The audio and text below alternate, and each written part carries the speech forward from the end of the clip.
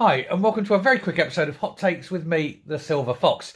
Now, this has all just come out this afternoon, so the full video on this will be tomorrow. But Angela Rayner is in deep trouble, and it's all to do with hypocrisy, lies, and tax evasion, or probable tax evasion.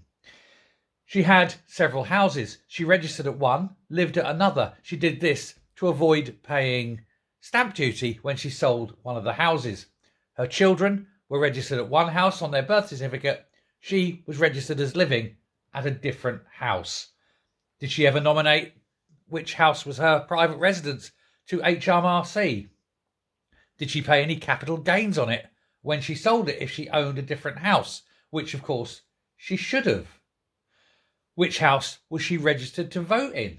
These are questions that need to be answered. And Rayner had claimed that voter fraud just doesn't exist, which is why they are pushing ahead with postal votes. And yet she was obviously doing exactly that. If she was living in one house but registered to vote in a different house, that too is voter fraud. This woman has so many questions to answer. Did she rent it out? Did she declare the rental income? You know, these are also there. And does she believe that houses can be sold to residents and then they can make a profit when they sell them on? Again, hypocrisy from the left. But ultimately, the biggest question of all is, does Keir Starmer still have confidence in Angela Rayner, and will he retain her in his cabinet?